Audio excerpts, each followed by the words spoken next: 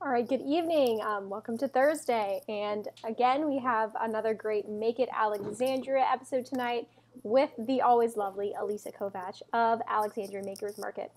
Tonight, Alyssa is welcoming Sue of Tulusa, and we're going to get to see all of her wonderful art and home goods and just these beautiful pieces that she creates and designs all herself. So let's welcome Alyssa. Happy Thursday, everybody. Thank you for joining us here on Make It Alexandria. I'm really excited to have Sue join us. Sue and I have been friends for many years at this point and have done different events together, and I just am a huge fan of her work. So I can't wait to just dive a little deeper with her and get to know her, and for you guys at home to see a little bit more behind the veil of what she does. So Sue, thank you so much for joining us this evening. Thank you so much for having me. And I'm a big fan of yours too. You are a great asset to our entire Alexandria community and well appreciated. Thank you. That's very kind. Thank you so much. For those who haven't had the introduction to Tulusa, would you just give us an overview of a little bit about you and a little bit about the brand? Sure. So my name's Sue, obviously, and I live right here in Delray. And I am a lifelong artist. I've started out going to art school at the tender age of 18 in Philadelphia and was in the sculpture and ceramics department for 4 years and got a BFA in those subjects, and then built life-size figurative work for years and out in California. And as I moved back east, my work got smaller and sort of more home goods oriented, more away from sculpture and more into platters and tableware and things like that. And then I think about 12 years ago, we built our home, and I didn't want to trash it with clay dust. So I kind of put my business on hold. We had 2 very young boys. They were 1.5 and 3 at the time that we moved in here. And I stopped making art. And after a few years, I really thought that was going to be the end and I wasn't going to be making art anymore. And it was sort of a little bit of a bummer, but a little bit like, we just move on to different things in our life. And then I just got an itch many years later, and I dug out this bin of prints that I had made years before, and I just started embroidering on them. And I made a very conscious decision to turn my monkey mind off and not question what I was doing. I was in between jobs, and my kids were getting a little bit older. They were in elementary school, I guess. And I just said, just stop, just turn it off, just sew, don't worry about it, just sew. And so I did that until I had about 20 or 30 pieces of fabric that was printed on, and then it was embroidered on. And I decided to make them into clutches, which I had no idea how to sew anything. So to pick something that's as difficult as a multi-layered clutch was not the brightest thing, but I figured it out. And they were pretty rudimentary, but they were nice and they were cute. And I had a pop-up shop, and I also had some pillows and some other things, and I sold out. And so I thought, well, maybe it's time to give this a try again. And so I built a website that February and launched it, and again sold out of work that I had.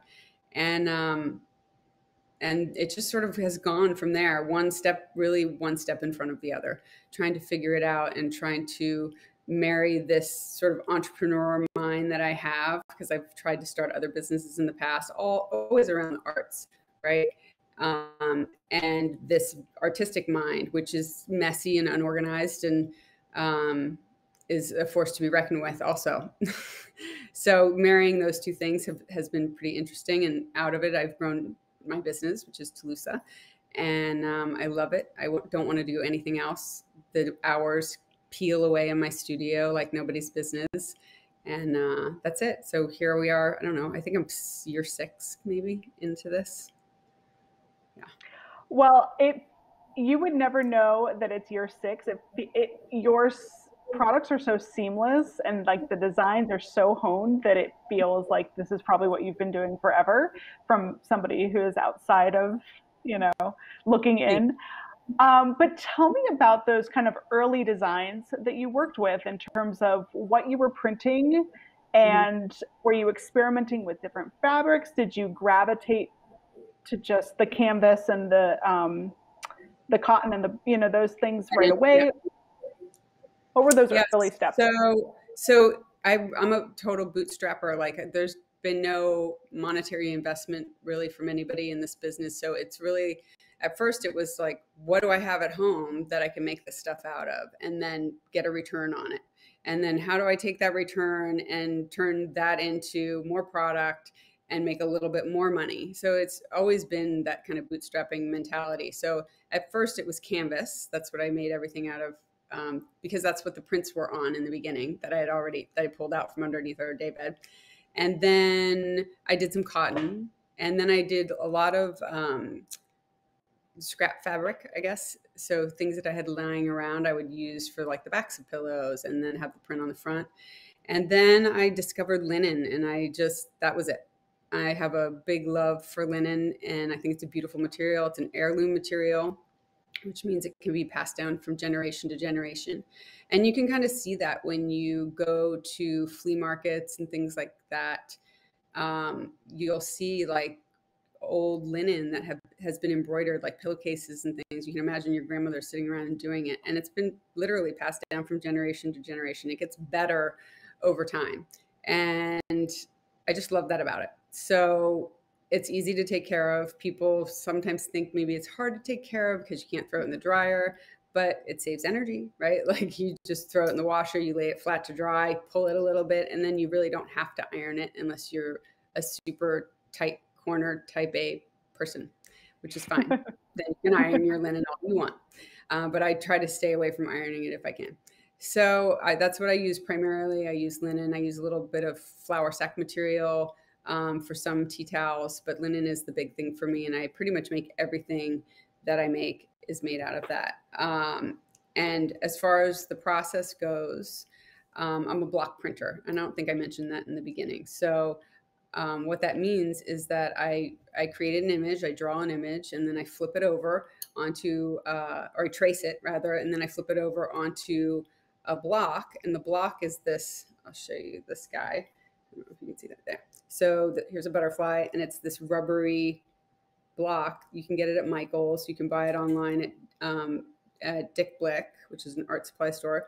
And then there are carving tools. I don't have one up here. And so you have the image that's been transferred to this, and you carve out the negative space. So you're carving out, it's really hard to like look at this and try to talk to you here.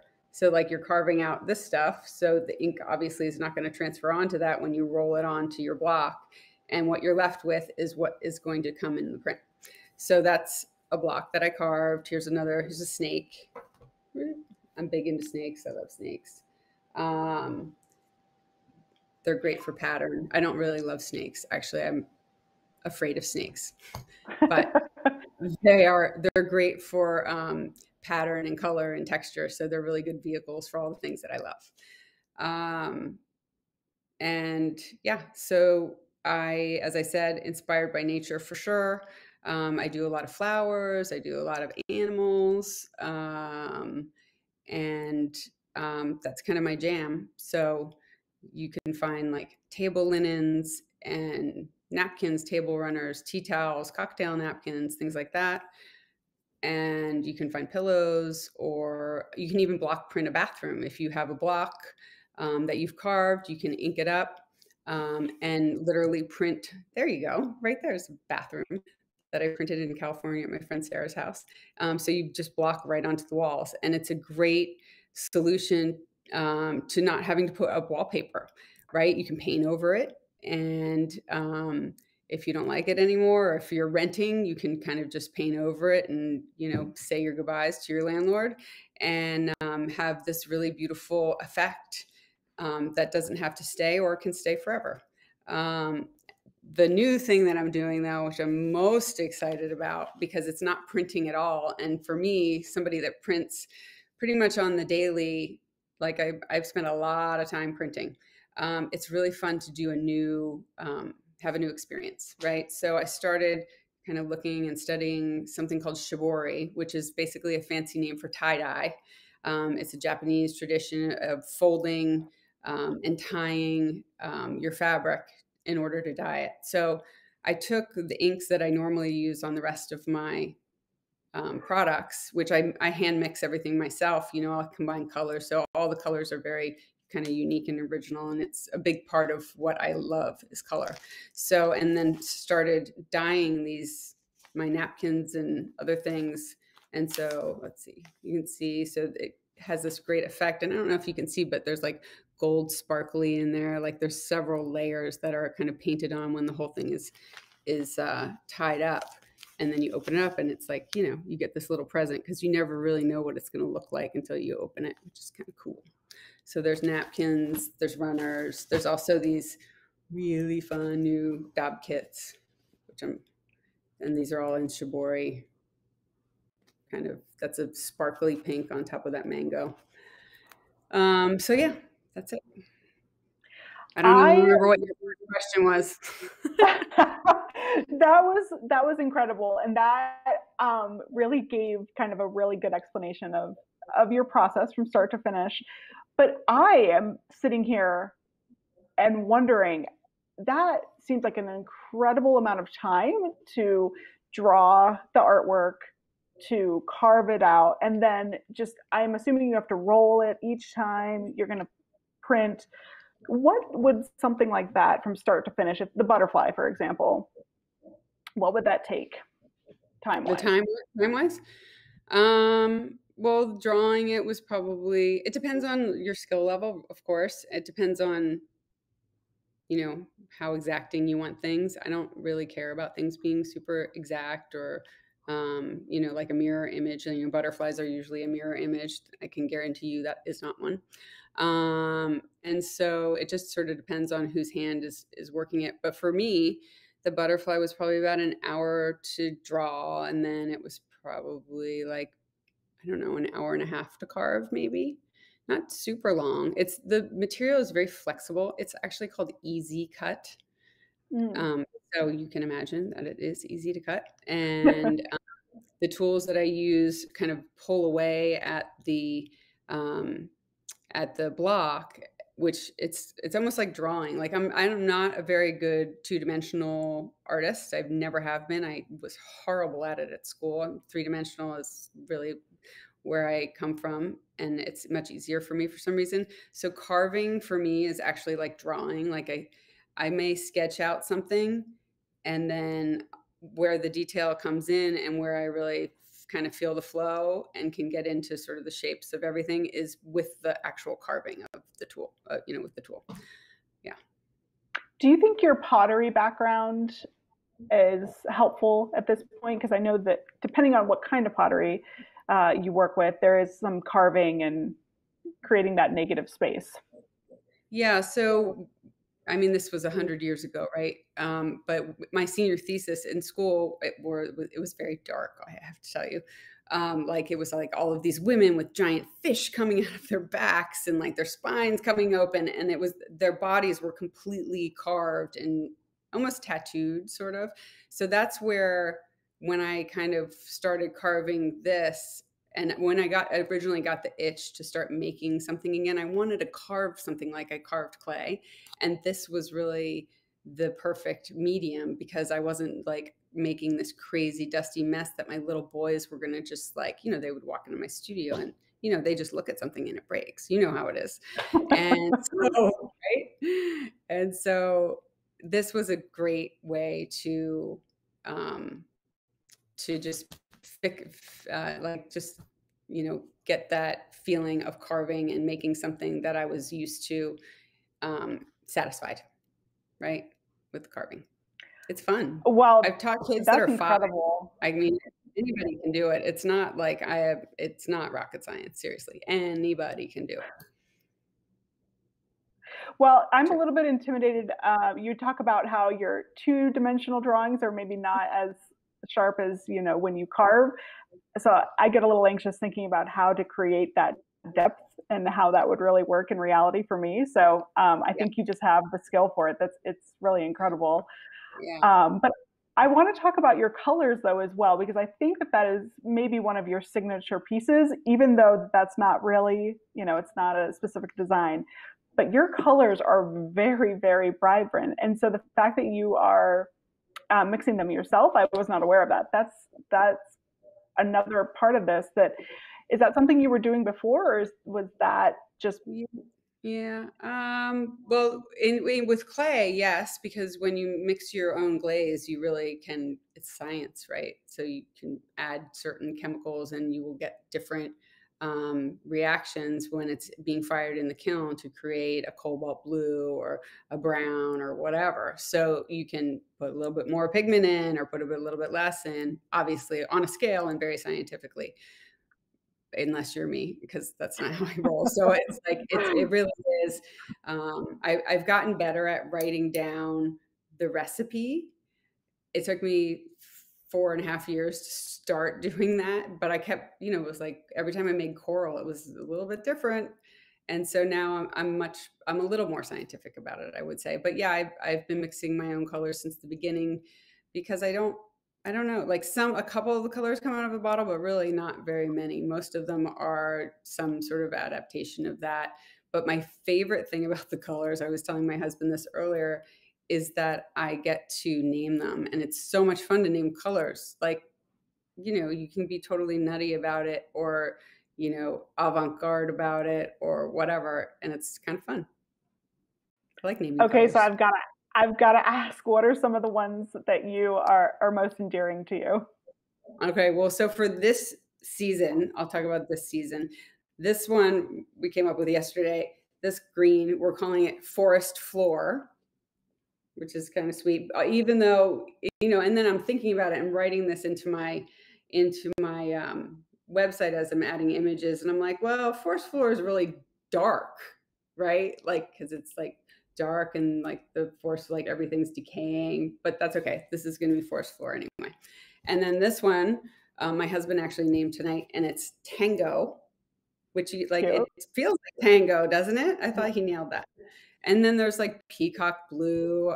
That's been kind of a standard one I've done for a while. What else do we have this year? I let my son name one, and it's mountain silver. It was called black licorice, and then I was like, black licorice is really black, and this is like a pewter to silver ombre, so that doesn't make any sense. So he was like, how about mountain silver? I was like, done, let's go. That's it.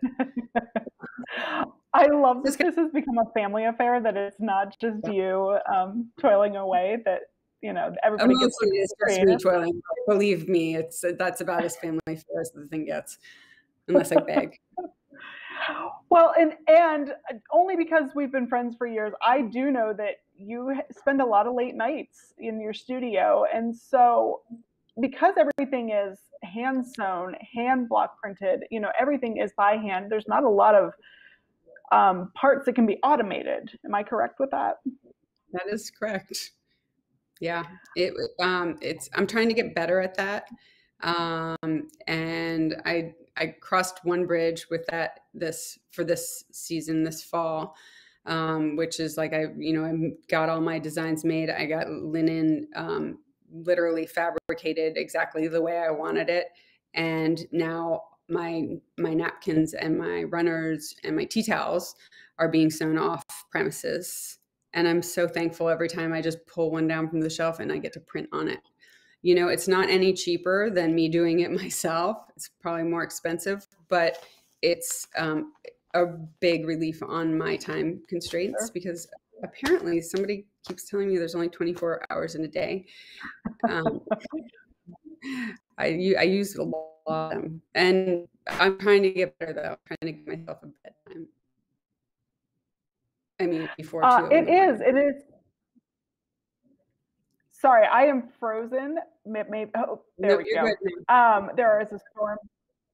There is a storm passing through, and my Wi-Fi is being a little fussy, but I apologize. Um, so now that that is one small piece that you do not have to take on hands on yourself, hopefully that's freed you up to maybe pursue some different collaborations or projects. Is there anything kind of in the works with maybe a some other folks around town?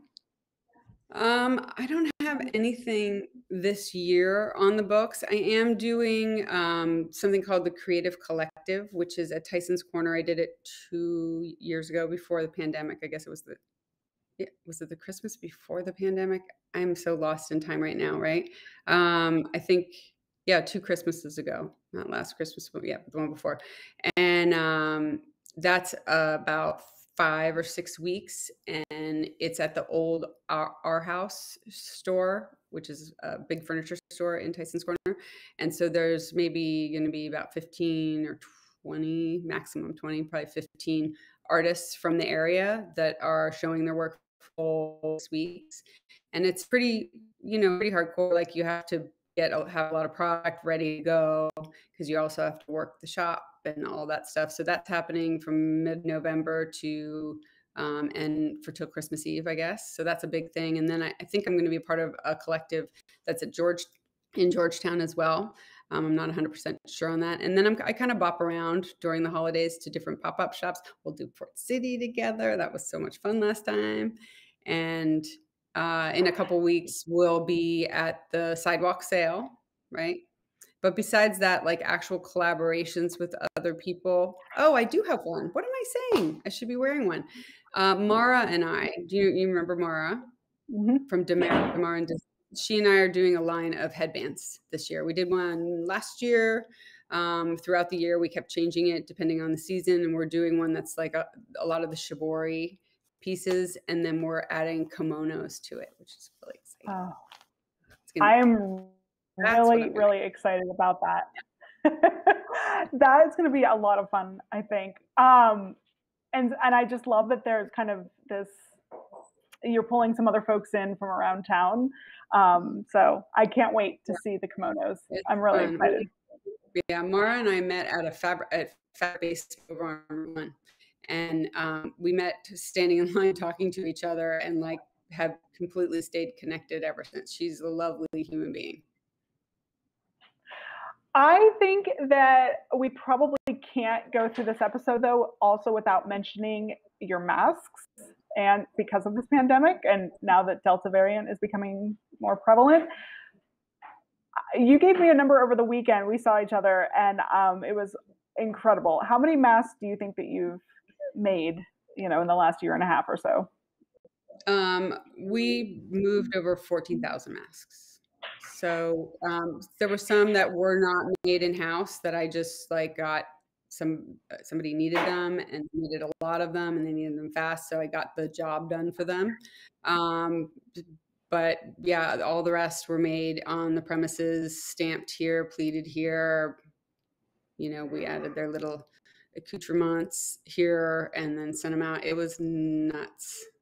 I think I posted something on Instagram like the day before the CDC said we needed to wear masks, and it was just like one of those timing things. And I'd been just making them to donate to Health and Human Services. And my friend Amy Smucker and I kind of started doing it, and then she came on board, and then donation stuff, like I help when I could along the way, but she kind of took over that because it was instantly overwhelming. I've never seen anything like it. It was crazy. And I didn't want anyone to be without a mask. So I was like, really, that was like 19 hours a day for about 3 months. I'm not exaggerating. But I love what I do. So it was okay. I take that as no exaggeration. I know that you were probably swamped. And I think probably the reason is if you're going to have to wear a mask, you might as well look good doing it. And of course, yours are so bright and cheerful. So I'm also going, again, we saw each other over the weekend at Christmas in July. And you guys, I really have to show off what I bought because I really am so in love with it. That's awesome. And so it is probably the most favorite thing that I've seen. I saw it at a previous show, and I hemmed and hawed over it. But I got to know if there's going to be a larger dodo bird line because I feel like I need it all. Well, if you need a dodo bird, I will make you a larger dodo bird. They're actually, you know what the big thing this year. We can talk about your dodo bird after the show. But and I'm happy to make a dodo bird or multiple. We could do a repeat pattern dodo bird maybe. And Love it. but the big thing I think this year is mushrooms. I feel like mushrooms are going to have their like heyday, and I'm really into them. I have a block I haven't quite printed yet, and I was trying to find it downstairs. It's about, well, you can't see. Can you see all my hands right now? Can you Sure. see both my hands? So it's about this big, maybe 18 inches tall, and we're going to make it into a stuffed mushroom. It's going to be cute. Oh my gosh. You Are gotta there love a good actually, and pattern. that brings up a good point. Are there some patterns that you're kind of retiring? You feel like they've been Oh, maximized and now yeah, great question. Hold on one second. My family's here. Hi, family. Please be quiet. um, so, retiring patterns.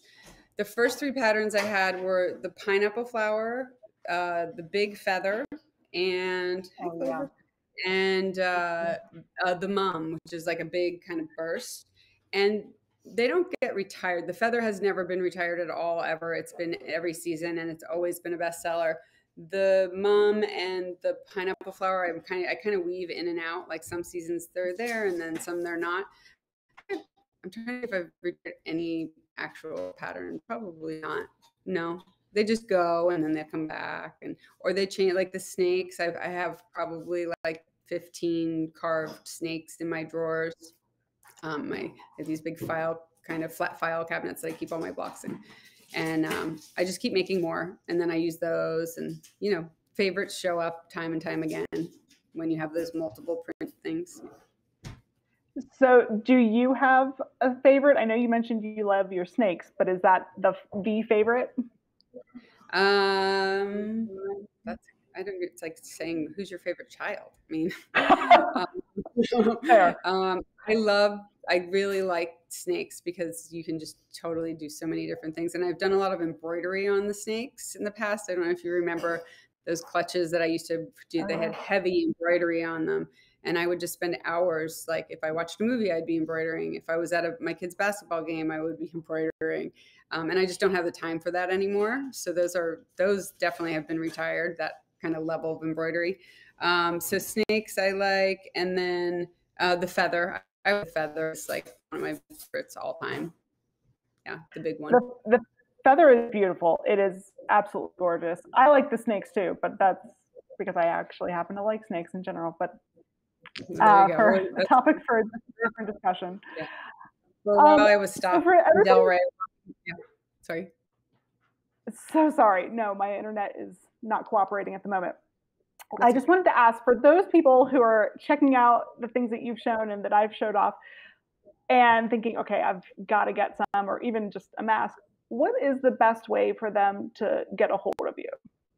Sure. Well, a couple ways. My website, which is tulusa.com, tulusa.com, or Instagram. I'm tulusa.goods on Instagram, and you can follow me there. That's where you see really like what happens in the studio. I wouldn't say on a daily basis, but as much as I can, like that, when things show up in my head and then I carve the block and then I print them, Instagram for sure is the first they're seen. So that's the best place to see the freshest stuff. And then, if anybody has a store out there, I do wholesale, so that you can contact me about. But yeah, those two places, you can email me from my website or you can message me from Instagram. I'd say those two things. Oh, and then also I do have an ebook that I just kind of published. I wouldn't, not in a big way or anything, but I wrote it right when the pandemic started because I figured people would want to do stuff with their kids, and I just got way too busy, and I just couldn't finish it until very recently. And so it's up on my website, and I think you guys might drop a link somewhere in the chat, and you can sign up and get the ebook, and it talks about block printing with strawberries or potatoes or a piece of rope and stuff like that. It's kind of fun. Like you can just do it with your kids and have a good time figuring it out. I think that's so fun, and that is actually up my kid's alley, so I can't wait to check that out. That's really great. Sue, I have really enjoyed getting to know a little bit behind the scenes, and I hope that everybody else out there is going to go and at least go check you out on Instagram, where they can kind of get that deeper dive. But I just appreciate you being here. And guys, she and I will be in Delray on Sunday, August 15th, I believe is the date for the sidewalk sale. So I will look forward to seeing you in a few weeks, my friend. I can't wait. Thanks so much for having me. I really appreciate it. I appreciate you. Thank you so much. Everybody else, go. As you're going through this week, please shop local whenever possible. Make it Alexandria always, and go be the good news in someone's life.